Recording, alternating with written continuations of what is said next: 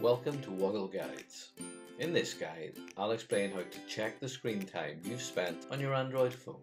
Let's get straight into it. I'm on my Android phone and looking at a page view of some of my apps. It's quick to check the screen time you've spent on your phone, but it can be tricky to do if you've not tried it before. In this guide, I'll show you how to do that in 5 simple steps.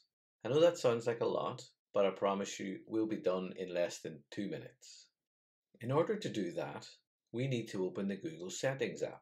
This is shown on screen, but if you can't see it on your phone, you can quickly find it by using the search bar at the bottom of the page.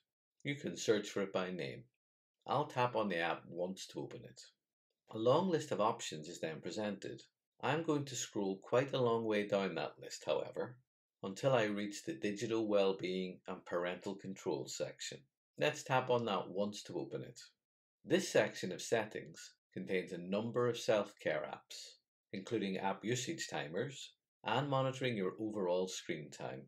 To find out more about your screen time specifically, we need to tap into the screen time wheel, shown at the top of this page. On doing that, a list of all my most commonly used apps is shown, including a view as to how much time I've spent on them today.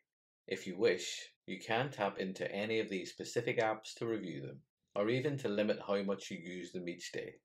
One last thing I'll show you in this guide is how to review historical screen time information for your app usage. If I move to the top of the page, you'll see that the app is currently focused on my usage today. However, I could step back through the previous days of this week to compare usage across those days. If you wish, you can even compare previous week's usage simply by dragging that week view to the right. I hope you found this Woggle guide useful and learned something new. If you have, please like this video or subscribe for free so that you can find out when new guides are available. Thanks for watching, and do look after yourself until next time.